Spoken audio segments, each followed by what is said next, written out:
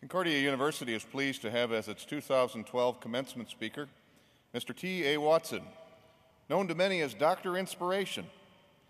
Mr. Watson has a powerful story of perseverance in the midst of enormous social, economic, familial, and personal challenges, and stands as a remarkable example of how much one person can overcome and accomplish if given an opportunity and a faith to believe. He is an accomplished educator, consultant, and public speaker, and is the author of A Face of Courage. Please join me in welcoming Mr. Tommy Watson.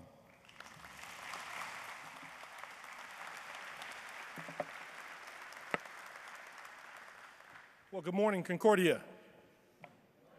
This is a beautiful Saturday morning. Good morning, Concordia. Good morning. Fantastic.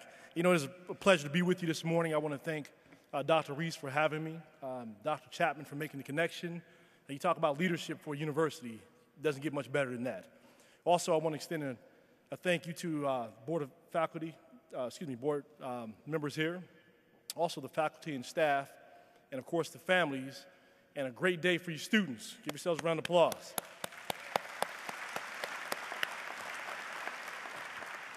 I know that your efforts have been tireless. You've been up many nights, making many sacrifices away from your families, jobs. So a lot has gone into this day for you. So I wish you continued success after this. Now, during my brief, I have 8 minutes to do this here, 8 minutes. I want to talk to you about the subject of staying motivated beyond graduation. And I will do this by sharing a little bit about my own personal story, and then also giving you 3 tips that I think will come in handy for you as you leave and go on today. So my journey to college began in Denver, Colorado, growing up to parents who were heroin addicts and professional shoplifters.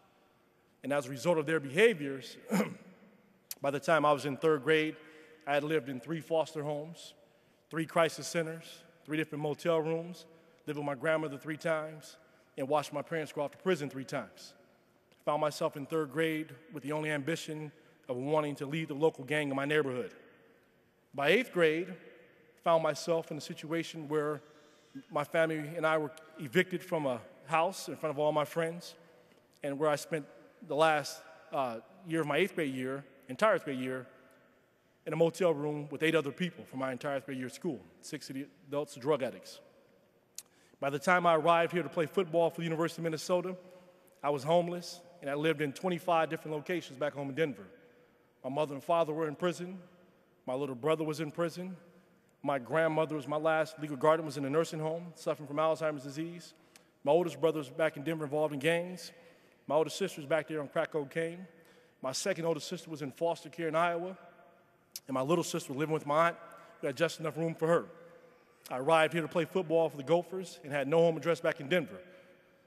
I got here, had 1 or 2 options. I was either looking at the NFL or education. Which one do you think I was banking on? The NFL.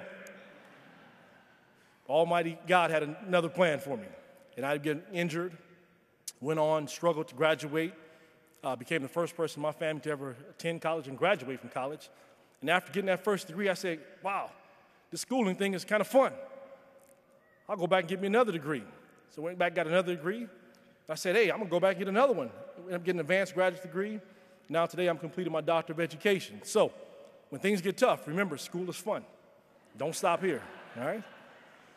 So in regards to my 3 tips I want to leave you with here today, the first motivational tip I want to share with you is to remember what it is that you value on this journey.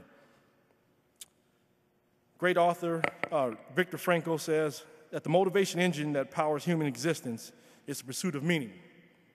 Last year around this time, I was serving as a school principal at my school, beloved school principal in the city of Brooklyn Park. And I decided that I enjoyed being a principal, but I loved motivating people. And I went home and told my wife that I was leaving my $120,000 a year job to pursue motivational speaking. You can imagine what the conversation was after that. Wasn't too exciting, but I'll tell you, a year later, it was probably one of the best decisions I've ever made. I'm living a life that's very, very meaningful, purpose, and I get a chance to have an impact on a broader scale. So 1, remember what it is that you value. 2, vision. If you're going to stay motivated, you have to have a vision. Ancient scripture says that without a vision, people perish. And I'll tell you that if you don't have a vision for your future, someone else does. And we may not necessarily like the vision that someone else has. So keep that vision in mind. And then lastly, to take time to verbally affirm yourself. We live in a world today that we're bombarded with negative information constantly. So be proactive about affirming yourself in a positive way. And remember, whatever the brain hears over and over and over again, it begins to believe, no matter whether it's positive or negative. And finally, I'll end with this quote here by my favorite shoe company, Nike. All right? Quote says that the man or woman who thinks that he can and the man or woman who thinks that he cannot are both right. Repeat that one more time. The man or woman who thinks that he can and the man or woman who thinks that he cannot are both right. The question is, which will you be the choice to make when you leave here today? Will you choose to be that person who thinks that they can, or the person who is suffering from doubt and believes that they cannot? I wish you the best of luck on your journey. Thank you very much for having me. I believe that was 8 minutes. God bless you, and have a great rest of the day now.